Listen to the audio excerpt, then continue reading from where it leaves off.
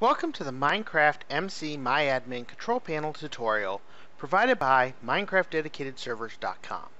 Today I'd like to introduce you to the McMyAdmin Control Panel and how easy it is to control your Minecraft server using this control panel. First, let's log in. When you log in, you're going to see a status screen that's going to tell you about your server. Here we can see the server is online.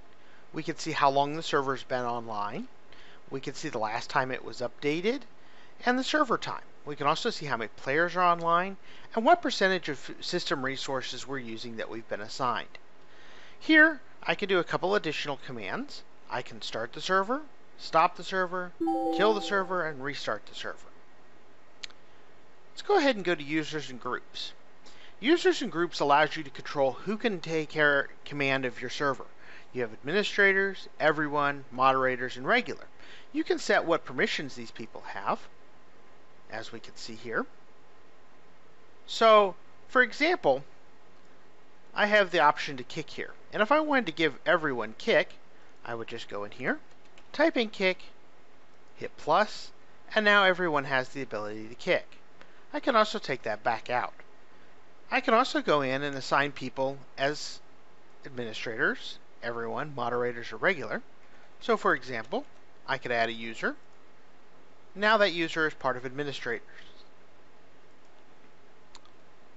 We also have a schedule here.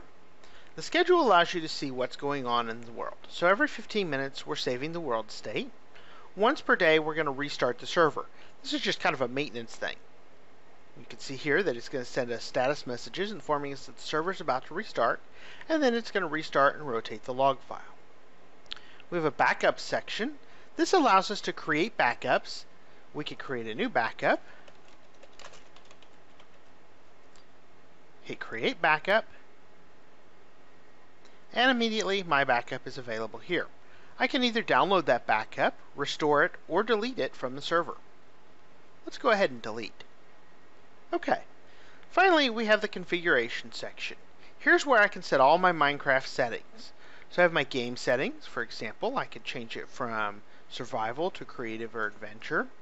I can set the difficulty level, whether I'm in hardcore mode, monsters are enabled, and so forth. I can also go into server settings. I can reseed my world, change my server name. I can choose the server type, whether I want official or craft bucket. I can choose whether to use craft bucket recommended or beta. I can change the maximum number of players that I'm allowed to have. I can have structures, world type, view distance, allow snooping, and restart on server errors. We recommend you keep restart on server errors available. You also have features, some basic settings here, and plugins, where you can enable different plugins. And finally, you have some preferences to your McMyAdmin, where you can change the color pattern. For example, we can go with the darker blue, or maybe we like the black and gray. Or we could even set up a custom color pattern. We can select our theme, disable transitions, show timestamps, and so forth. Finally, you have the About Us screen. Here you can see what version you're running, and if you want to update your Minecraft server or McMyAdmin, you can click on the Updates tab and select these options. If you have any questions with this, please let us know. Our support staff is always here to answer your questions and help you get started with McMyAdmin. Thank you.